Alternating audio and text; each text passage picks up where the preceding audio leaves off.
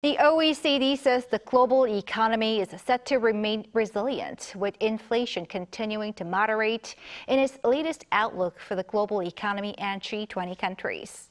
South Korea's economy is expected to expand 2.5% this year. Our Kim Bo-kyoung tells us more. The OECD forecasts that the global economy will remain resilient, with inflation continuing to moderate. According to its latest interim economic outlook, Turning the Corner, released on Wednesday, the global economy is expected to grow by 3.2% both in 2024 and 2025. This year's projection is up by 0.1 percentage point from the previous forecast made this May.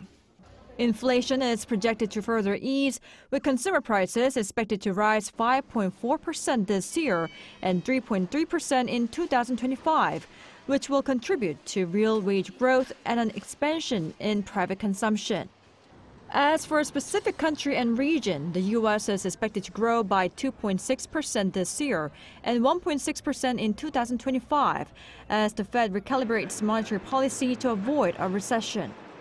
In terms of the Eurozone, real wage growth and loosened monetary policy are projected to support growth of 0.7% this year and 1.3% in 2025. Meanwhile, in China, government stimulus measures are expected to offset weakened demand and a slowdown in the real estate sector, with growth of 4.9% in 2024 and 4.5% in 2025.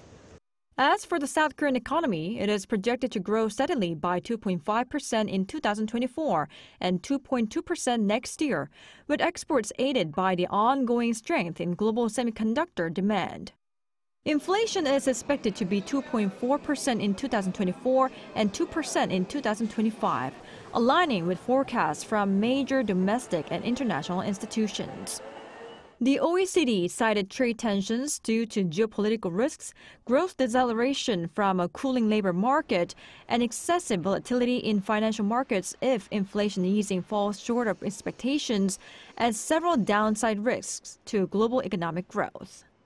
It advised central banks to keep lowering policy rates if inflation eases and labor market pressure is low. On the fiscal policy side, it stressed the need for decisive efforts to ensure debt sustainability in the medium term in preparation for future fiscal needs. Kim Bo-kyoung, Arirang News.